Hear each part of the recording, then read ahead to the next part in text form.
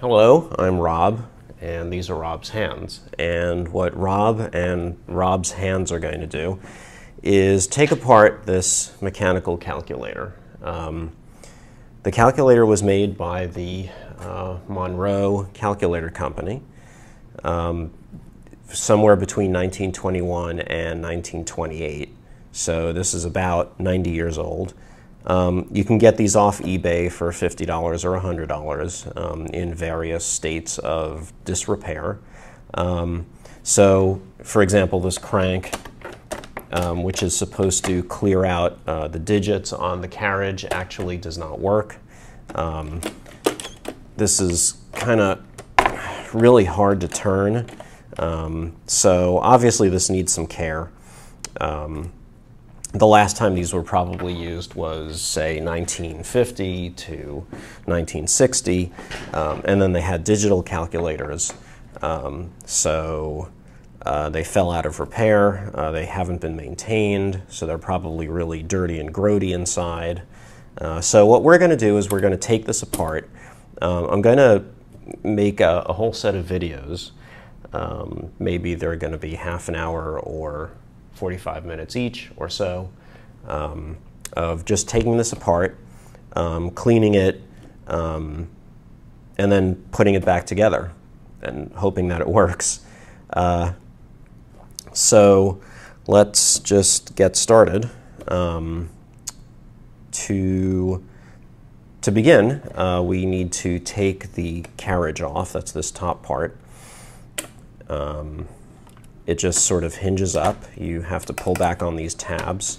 There's another tab over here, but it's apparently broken, which is okay because, you know, I might be able to replace it by maybe, I don't know, modeling it in SolidWorks and sending it out to get 3D printed. Anyway, you pull this back and there's this hinge that runs, or an axle that actually runs along the back, which allows this thing to hinge. So what we need to do is take that hinge out, or axle. So in terms of orientation, this is the right side and this is the left side, so with the calculator facing you. Okay, so before we actually unscrew anything, let me show you all the tools that I've gathered that we're going to use. So the first thing, and I think one of the most important things, is a screw checker. What this does is that you can screw a screw into these threaded holes, and it will basically tell you what size screw you have. This is an imperial screw checker. Because these machines were made in the United States, it only uses imperial screws, no metrics, so a screw checker. We also have a series of screwdrivers. So we have a big screwdriver, flathead, and a small screwdriver with various heads. We also have calipers, digital calipers. These are useful for measuring parts. We have a dental pick and a 1mm flathead screwdriver. These are useful for poking and prying at small parts. We have a whole bunch of bags. These are press to close bags, and these are really, really useful. You have to have a lot of them because as you pull off each part, you want to put it into a bag so that A, it doesn't roll away and get lost, and B, it keeps all the related parts together so that when you put it back together, you'll know where all the parts came from. This is kind of like the world's biggest 3D puzzle without any instructions. So you have to make up your own instructions as you go along. I also have needle nose pliers. The thinner and the longer the better. And of course a Sharpie to mark your bags. So what I also do is I have a notebook that I use to sort of document where all these parts came from, where they go, so that I know how to put them back together again.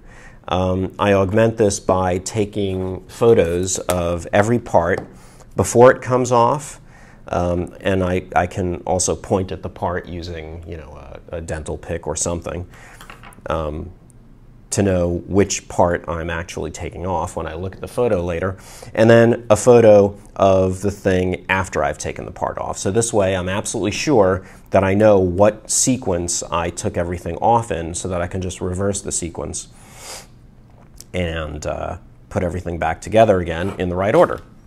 Okay, so which reminds me, I don't know why it reminds me, but let me move the camera over a little bit so that we can see the thing. I'm just going to set a timer for, let's call it 45 minutes at this point. So, okay, Google, set a timer for 45 minutes. So that's convenient. Setting timer. Yes, okay, setting timer. Do we start the timer? Yes, let's start the timer. Okay, so 45 minutes on the clock. Okay, so let's go ahead and, since I'm taking a video, I don't actually need the notebook or to take photos. The video will serve as a record. So here we go. So on the left side, there's this screw over here. And that screw holds in that long axle that runs along the side. So there's also, if you look at the other side, this thing weighs about 50 or 60 pounds, by the way. If you look at the other side, there's also this screw over here. That's actually not a screw. That's actually just a slot in the other end of the axle. And it's useful if you try to unscrew the left side and it just keeps turning. You can put a screwdriver into this slot to prevent it from turning. So I don't think I'll need that on this. So I'm just going to take the large screwdriver and unscrew. Okay. Now I'm going to, every time I take a screw off, I'm going to measure it to make sure I know what size it is. So it looks like this is a number 836. So 836. I don't know if you can see that. So number 836, and then I take the calipers, and using the depth gauge on the calipers, I'm going to measure from the bottom of the threads to the bottom of the head, and that's going to be the length of the screw, and I'm getting 0.290. Yeah, or 0.282, something like that. It doesn't really matter. That's obviously more than 1/4 of an inch and less than 3/8 of an inch. So I don't know if they actually manufactured their own screws or if they bought them, so maybe the lengths aren't quite accurate or they didn't really care. Didn't really matter. Okay, so I just bagged that screw. I labeled the bag, bag 1. So now I can set that aside. It's also probably a good idea to get a cardboard box and put all the bags in that cardboard box so that the bags themselves don't get lost. So now we can hinge the carriage back, and we can just reach inside and pull and slide that axle out.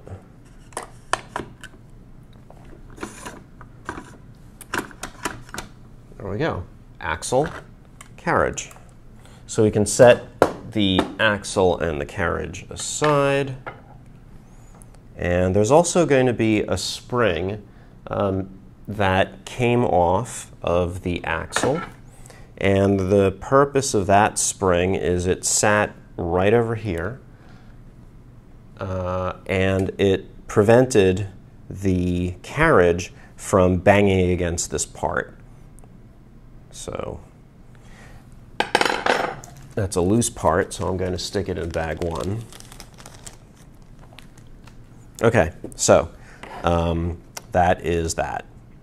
So the next thing that we're going to do is we are going to remove this crank because we're going to start taking off the sides. So to remove the crank, it's pretty simple. There's this lever over here, and if you press it towards you, you can just pull the crank out. So we're going to set the crank aside. When they put these machines together, I read this article, when these machines first came out.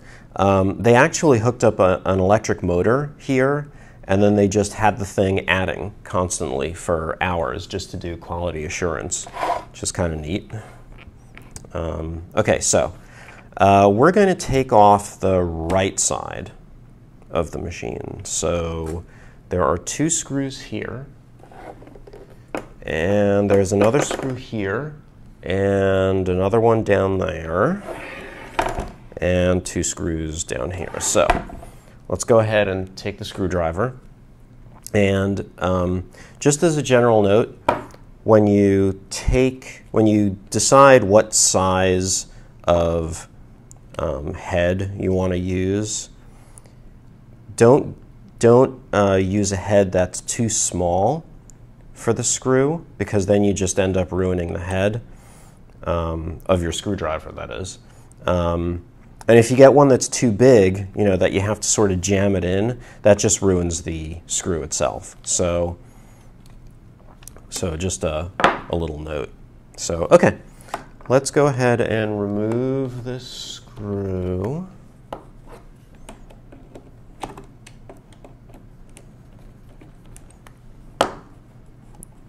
And now we're going to measure it. So, is it 4? No, it's not 5. It's 6. It's 640. Okay. So it's 640, and the size is 0.442 or so. So that will go in bag 1. Bagged. Now let's take off this other screw.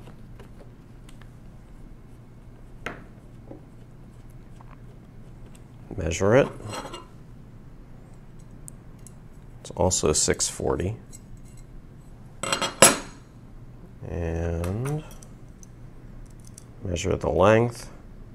It's also about 0.443. So it's basically the same size as this other screw was. So that goes in bag 1. We can remove the front 2 screws now.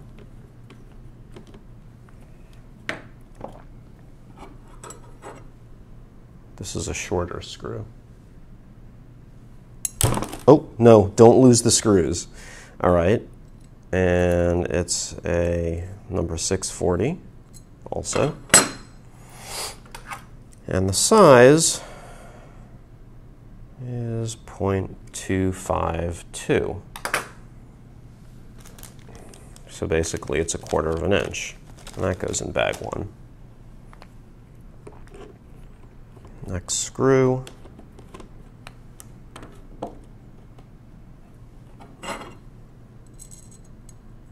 It's also 640, and it's 245. 245? 248, whatever. I don't think it really matters down to the 1,000th of an inch. Okay, let's remove the bottom screw. Here's a useful tip. Whenever you're unscrewing something that will eventually, if all the screws are removed, fall down due to gravity, unscrew the bottom screws first.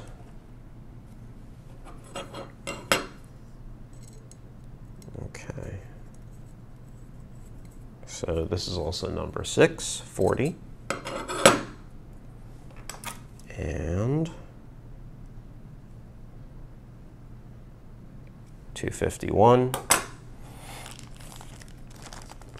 So that goes in bag 1. And the last screw.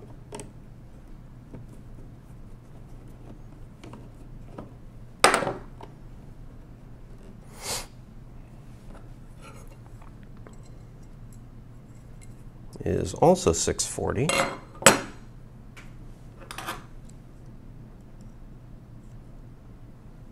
And 252. Bag it. All right, and now we can remove the side. Ooh. All right, so what have we got?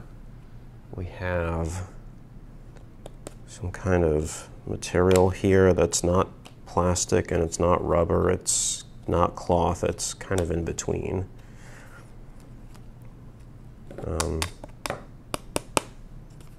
It seems a bit light, but I'm pretty sure it's steel. And then there are these nuts, and on the other side, these are not screws, but they're nuts. So clearly, whatever those are, they're threaded. And then I guess this thing would come out. I'm just going to leave these parts on just to keep them together as an assembly, and then maybe later on, if we want to actually go through and clean everything thoroughly or investigate everything, we can take it apart later. So I'm just going to set this aside. So here's the inside. Wow, that's clean. That's the cleanest that I've ever seen one of these machines. There is actually no evidence whatsoever of oil or grease or anything on this machine. It's as if it was put together and never actually used. That's really, really weird. But that kind of explains why everything is really, really hard to turn, because it's got no lubrication. So that's kind of interesting. It'll certainly save my hands from getting really, really dirty. If you're really concerned about getting all this dirt ground into your hands, use some latex gloves. So anyway, that's nice. Let's take apart the other side. Actually, what we can do is, because it looks like the back is only held on by these two screws, let's take the back off first. Screwdriver, and let's take the bottom screw out.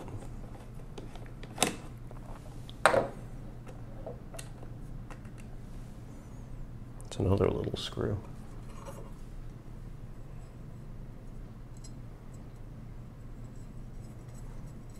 It too is a number 640 screw.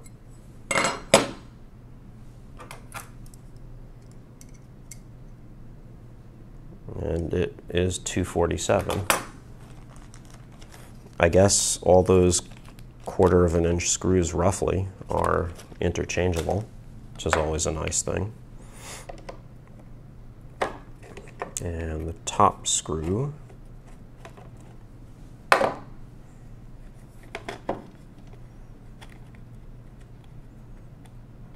is also a little screw.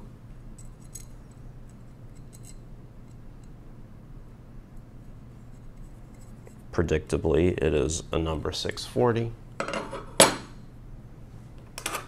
And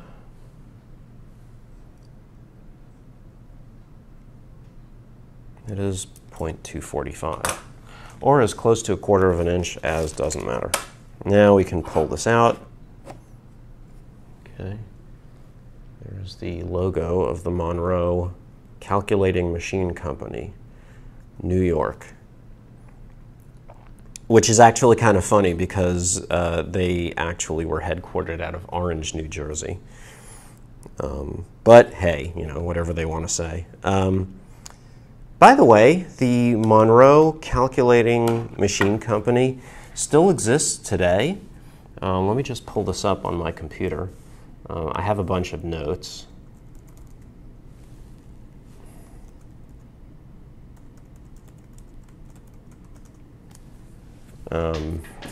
Yeah, I'll just let that boot up. But anyway, okay, so it also looks like we've got some things here. We've got a piece of cloth for some reason. More of this material. Rivety looking things. So that's the back. I'll set that aside. Okay, so yeah, today the Monroe Calculating Machine Company is called the Monroe Systems for Business.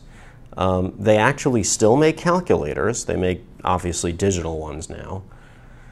They also make shredders. They also have toner and ink cartridges, and for some reason they still make typewriters. I didn't know that anybody actually used typewriters today, but they make them. So anyway, here's the back. This funny twirly thing, kind of a little, I don't know, helix-looking thing, that's actually a ripple carry mechanism. And if you ever have the chance to go to the Computer History Museum in Mountain View, California, which is where I am right now. I'm not in the Computer History Museum, I'm in Mountain View.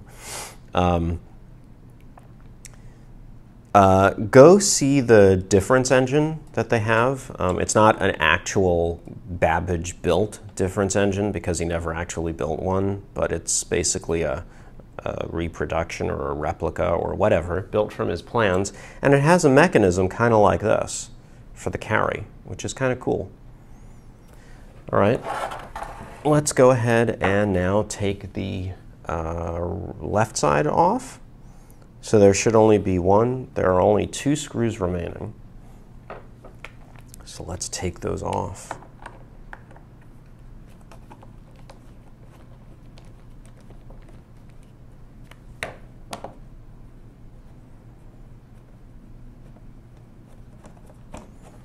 Taking the screw out, and it's a long screw.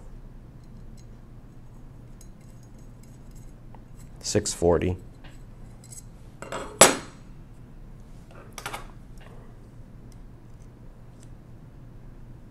.441. Bag it, and the other screw over here. We can now unscrew.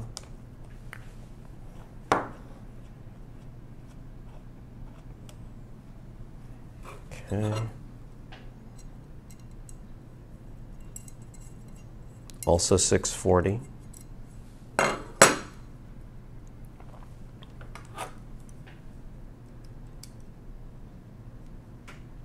.442. Bag it, and oh, right. There are 2 other screws on the front, which we can remove. Oops, do the bottom one first.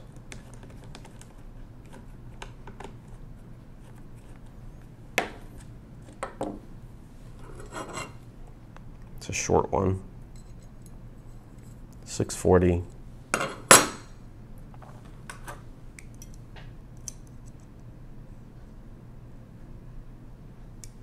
.252, and the top one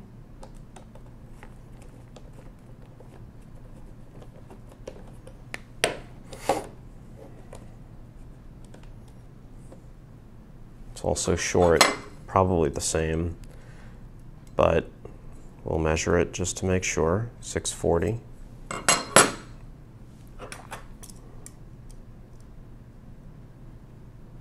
.250. Bag 1. Okay, and now it just comes off. It's got some dust in it, but basically it's the same thing as the other one. There are these rivety kind of things with nuts on them holding down this material. So that'll go on the side. Okay. And what have we revealed? More levers and things and dingalings, and it's got a bell. Ding ding. Okay, that's quite enough of that. Okay, and then there's this front part. Now the front part is, it comes off, but it's being blocked by this crank over here. This crank is actually used to move the carriage over one position, back and forth. And it's basically held on by a screw. Now on all the machines that I've seen, except of course for this one, which appears to be in pristine, unused condition, there's a screw here, and that screw is often held by rust, effectively.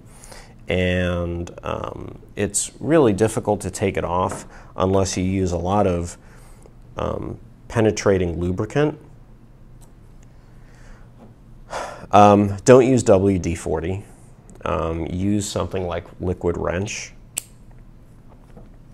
But I'm going to probably be able to just, unscrew this.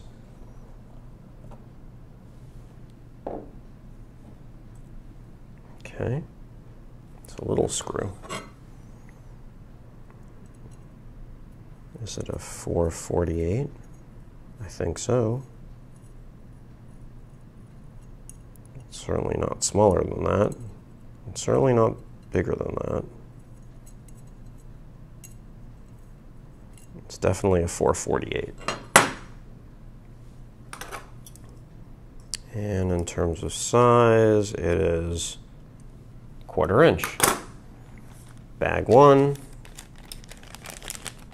Now I can remove the crank and bag it. And there we go.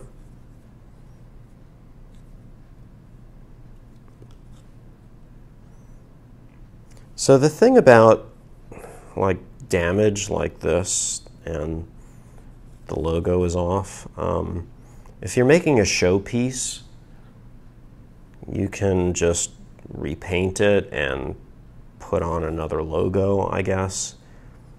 But if you're planning on selling things as an antique, you never ever fix the outside damage, because that just lowers the value. Because then it doesn't look like an antique, I guess. So you can set the front aside, and there's a tiny piece over here which comes off also. So that can go in bag one.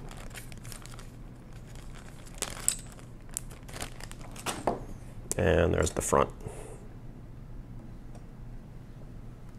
So, well, that's interesting. So if you see over here, on the bottom piece is stamped the model number, K161, and the serial number, 77, I'm going to have to peer at this closely. It looks like 77339, I think. Okay. So it's always a good idea to put the serial number on the bags. 77339. Pretty sure that was a 3. Yeah. 77339. Because if you're like me, you're taking apart multiple of these at the same time. So, okay, so we are going to close off bag one, set it aside. The next step, I think, is going to be maybe, it's either going to be removing the top or the bottom plate. I'm not quite sure. So what I'm going to do is I'm going to stop the video right now. We have been recording for about 20 minutes or so. I guess that's okay for the first video. I need to take a break, and I will be back in the next video, taking off either the top or the bottom. You can make a guess. So, bye-bye for now.